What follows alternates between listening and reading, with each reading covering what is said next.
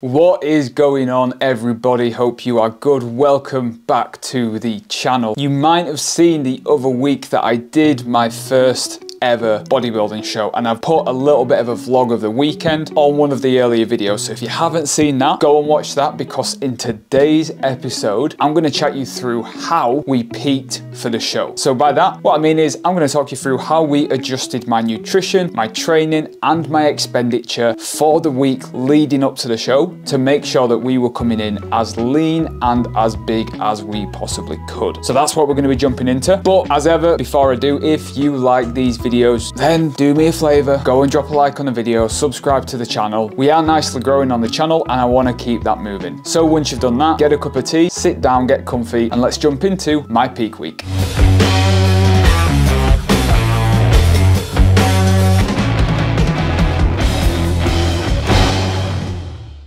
First of all, what is a peak week? It is literally just a fancy term that we give to the week leading into a photo shoot or a show or something like that. The goal of a peak week is to bring you in looking as lean and as full, so your muscles looking as big as we possibly can. That is it. There's nothing more technical than that going on. Peak weeks are nothing special. They're not some magical cure that if you're not lean enough for whatever event you're dieting for going into a peak week isn't going to suddenly make you look lean enough. In fact, you only really need a peak week if you're already lean enough to be able to see the difference that it might make, because it's only really going to give us a 1 to 2% marginal difference or improvement if you're already lean enough to see those benefits. If you're not, you really don't need a peak week, and you'd actually just be better off continuing to diet down all the way through to whatever it is that you're doing, whether it's a photo shoot or a show. They're seen as this massive magical thing that can fix all problems or suddenly make a physique look incredible, when in reality they're not. They're just a few days of tapering a few different things to try and get the best out of your physique. And with that comes a lot of mistakes. Some of the more common mistakes you see during a peak week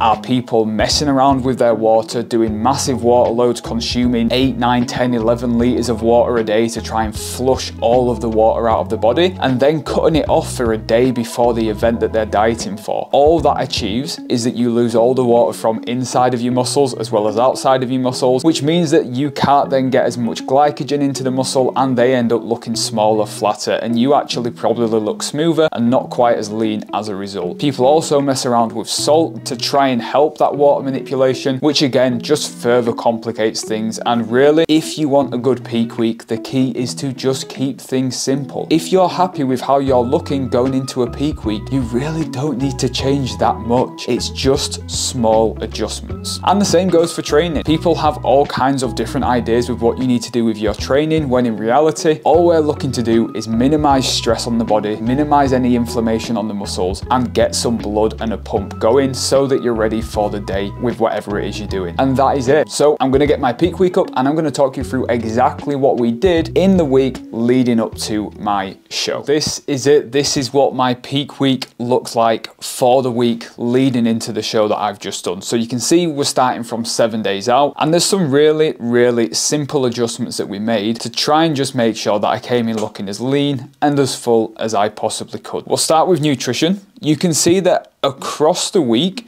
there was a very slow taper down of protein day to day. This was just to help minimize any sort of digestive stress. We know that protein tends to sit in your gut quite a bit longer. It takes longer to break down, and we didn't want to have any of that still sat in my gut. When it came to getting on stage, I wanted my waist to be as small as possible. So we slowly tapered protein down across the week. We weren't going to lose any muscle by doing this within the space of a week. And also, it then meant that we were leaving room for more carbohydrates to help fill out the muscles a bit more, look a bit bigger, and get as lean as we possibly can. At the start of the week, you can see that we went in relatively low with our carbohydrates to try and bring ourselves down. The reason for this was literally just because we decided to jump in to do the show pretty last minute, and we wanted to make sure that our condition was going to be as good as it possibly could be, and we wanted to try and make sure we were dropping as much body fat as possible before we then filled back up with carbs. We normally wouldn't go so aggressive on the depletion in a peak week because there is no real logic to getting rid of all the carbohydrates inside your muscles only to then refill them back up again a couple of days later. If you're happy with how you're looking, you don't need to do this. But we knew that we had a tiny bit more to come off to make sure that we wouldn't look out of place on stage and we wouldn't be beaten on condition. So you can see for the first 4 days, we did start to drop carbs down quite aggressively, alongside fats as well, to help keep calories nice and low and just drive any last minute fat loss that we could. From 3 days out, that's where things started to change. So we'd trialed a couple of carb ups going into the peak week. We had a rough idea of the amount of carbs that my body tended to respond quite well to, and we wanted to make sure that we didn't overspill going into the show, which basically means we didn't want to have too many carbs that it made me look a little bit softer and smoother and not quite as lean. So you can see that we actually front loaded the majority of these carbs onto that first day of the load. So we went in with 600 grams of carbs 3 days out from the show. We then brought this down to 500 grams of carbs 2 days out from the show. And actually, if I remember rightly, the day before the show, we kept carbs up at 500 grams because I woke up that morning just looking a little bit flatter than we would like.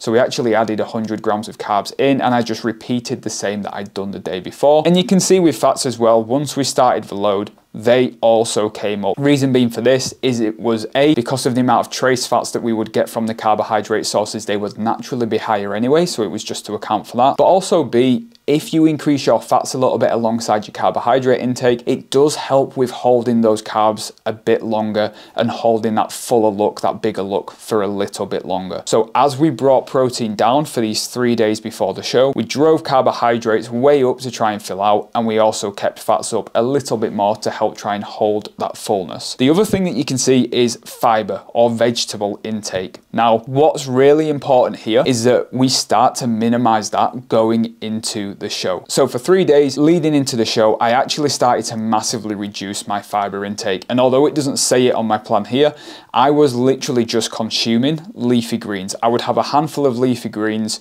with my meals, and that was it. I had no more veg because, again, we didn't want to be taking in too much fiber that was going to sit in my digestive system, sit in my stomach, cause any bloating, cause any gas, and not have me looking as lean as we would want on the day. And also, because I was eating so many carbohydrates, I didn't need the same amount of vegetables to help keep me feeling fuller. So we brought this right down, and to be honest, my fiber intake was probably lower than 20 grams a day for the couple of days before the show. Again, just to minimize any sort of digestive stress that could have occurred that we wouldn't want to see there. So that was what we did with my protein, carbs and fats and fiber across the week. We slowly tapered things down for any last minute fat loss at the start of the week, and then we filled up towards the end of the week with pictures every morning, seeing how we were looking to make sure we were looking as full as we possibly could. And we minimized any fruit or vegetable intake for a few days before it to again make sure there was no digestive stress going on, and we looked as lean as we possibly could. So the mistake I told you most people make is water. They mess around with water far too much, and it literally just ends up meaning that they look really flat on the day, because we know with every gram of water that we store 3 grams of glycogen. Well, if you're not getting in that water in the first place, there's no way of the glycogen getting into the muscles. So we needed to keep water in. So really simple. All we did for the week leading into the show was we increased my water intake by 1 litre a day, and that's it. I went up to 6 litres a day. I drank that, I kept that consistent. It did mean that I was going to the toilet pretty much every 30 minutes for a week, but we kept that the exact same. We kept our salt intake the exact same because we were happy with how I was looking anyway. So the extra litre of water was really just to flush out any small excess sitting in the areas that we didn't want. Didn't get any crazier than that. And then the day before the show, we dropped back down to 5 litres. And then on the morning of the show, I actually drank about 500 mils of water before I got on stage around lunchtime. So we didn't cut water out at any point because we wanted to make sure that whatever carbohydrates we were consuming were going to be carried into the muscles that we wanted them to be carried into, with some water being there. So we didn't cut water out at any point, and we also didn't go crazy with taking in too much water as well. It meant that we kept a really nice, stable, reliable look, and we knew pretty much how I was going to end up looking on the day. The simpler you keep it, the better the result. Now, there are tons of ways that you could do a carb load during a peak week. It's completely up to you how you do it. Some people will start the week with a fat load and then do a rapid back load. Some people will front load a carbohydrate intake and have all the carbs at the start of the week and then try and dry themselves out with lower carbs going into the event. It doesn't really matter. There isn't one way of doing it that's better than the other. It kind of just comes down to what works best for you. So the best advice I can give you is practice doing a peak week 1 or 2 times in the month leading up to whatever event it is that you're dieting for. So run this through, try it out, see how your body responds, see how you feel, see how you look, and then you can use that information to determine whether you're going to do that again leading into the actual event. We ran 2 or 3 different occasions where we had about 500 grams of carbs a day for 3 days in a row, and we upped my water and we just had a look at how I was looking. We were happy with the look. We felt like we weren't going to get much better than that. So that's pretty much what we replicated going into the show. Now, when it comes to training, like I said, this is another area where people make a mistake by changing everything that they've been doing up to that point, and you really don't need to do it. So what you can see from my training here is that we had a lower body session 6 days out from the show. This was literally just my normal leg session. The reason why you tend to do it at the start of the week is because legs are such a large muscle group. They demand a lot of energy, they have a lot of fatigue, they can cause a lot of inflammation. So we want to get that done and out the way nice and early in the week so that we've got the rest of the week to recover. Inflammation can come back down, minimal water retention, and we're looking as lean as we possibly can. So legs was done at 6 days out. I kept cardio in at 200 calories a day until 3 days out. So we kept consistent expenditure going in because, again, it's what we'd been doing in the run up to this peak week, and we didn't want to change too much. We had a look that we liked. We wanted to keep it reliable. So we kept cardio nice and low, but in until 3 days away from the show. And then the actual sessions themselves, you can see here we did 3 upper body sessions. So we wanted to make sure that whilst we were loading up with carbohydrates, we were pushing those into my chest, my delts, my arms, my back as much as we possibly could by having regular workouts hitting those muscle groups. Now, these workouts were nothing strenuous. When it comes to training in your peak week, the goal is literally just to drive glycogen into the muscles that you're aiming for and to get a pump on. You don't want to be aiming for PBs. You don't want to be causing any sort of muscle damage because, again, that's just going to cause inflammation and water retention and mean that you look smaller and smoother. You literally just want to get a pump on. So these workouts took me about 30 to 40 minutes max, and I was staying well away from failure throughout every single workout. I was literally working at about a 50 to 60% intensity for every single exercise so that we were just getting a nice squeeze in the muscle, driving the carbohydrates where they needed to go, getting a bit of a pump on, taking a few pictures, seeing how we looked, seeing if we were happy, and that was it. There was nothing special to training at all. These were all exercises that I'd had in my programming throughout the last 10 months. There was nothing new in there that was going to cause some sort of novel stimulus and fatigue and muscle damage. It was all exercises I was used to, and that was it. And then we had a rest day. So the day before the show, which was a Saturday, we didn't train. Food was kept at 500 grams of carbs. It was literally just a case of going down to Birmingham where the show was, chilling out, minimal steps, no cardio, getting my tan done in the evening, and then waking up the next morning. There was a couple of meals in the morning. I had literally had some chicken and rice that I'd prepped and taken down with me every 2 or 3 hours leading into the show, with a couple of rice cakes and some jam just for some quick sugar whilst I was pumping up backstage, and that was it. That was the peak week. As you can see, there is nothing crazy on there. There is nothing magic on there. There is no secret supplement. There is no secret strategy with water loading. There is no crazy thing with carb manipulation. It was literally just bring us down at the start of the week to get us as lean as possible, throw some carbs in towards the end of the week to look as full as possible, keep water nice and consistent, and get a bit of a pump on with training, and make sure that we come into the show not fatigued, not tired, not run down, but ready to go. And that was literally it. That is all you have to do in a peak week. That was my full peak week for the show that I had just done, which resulted in me turning up on the day looking like this. If you to ask me what are the 5 peak week commandments I could give you, it would literally just be, number 1, if you're not lean enough in the first place, you don't need a peak week. Just keep dieting into whatever event that you're dieting for, because the leaner you look, the bigger and the better you're probably gonna look. Commandment number 2, don't overcomplicate things. There is nothing magic about a peak week. It is gonna make a marginal improvement at the absolute best. Don't need to mess around with water loading. You don't need to mess around with salt.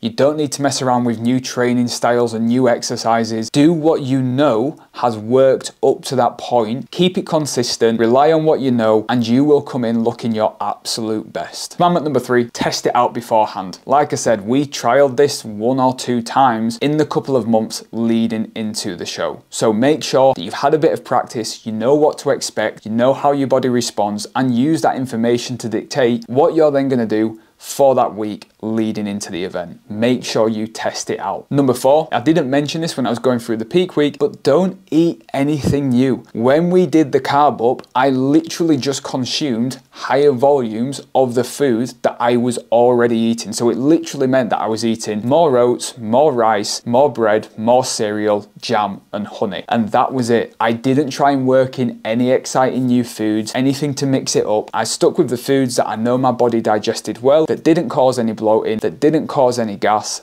and that would keep me looking as good as I possibly could. So keep your food choices simple, stick with what you know works, and just eat more of them if your targets are higher. And finally, commandment number 5, a peak week is nothing magic. Most of the time, you probably don't even need one. They are literally to get the last 1% difference. And if you're not lean enough in the first place, they're not gonna make any difference whatsoever. There is nothing special about a peak week. It is literally just to try and get that last little edge to have you looking as lean as possible and as big as possible. But if you're not happy with how you look going into a peak week, you're probably not going to be happy with how you would look at the end of a peak week. So do the work first, get into a position where you're happy with how you're looking, and then a peak week might be useful for you to use leading into an event, but it isn't anything magic. That is it, guys. That is the end of the episode. That is my entire peak week, how I peaked my physique for the show that I did a few weeks ago, how you might want to use these in future if you're ever trying to peak yourself for an event, and how I think they should be approached. As ever, guys, if you found this useful, don't forget like and subscribe to the channel, and if you still haven't watched it yet, go and click the little card up here to watch my full show weekend vlog, where you can literally see me go all the way down to Birmingham. You'll see me on stage, you'll see the class I was in, and you'll get my thoughts on if I would ever do it again. With that being said, thanks for watching, and I will see you in the next video.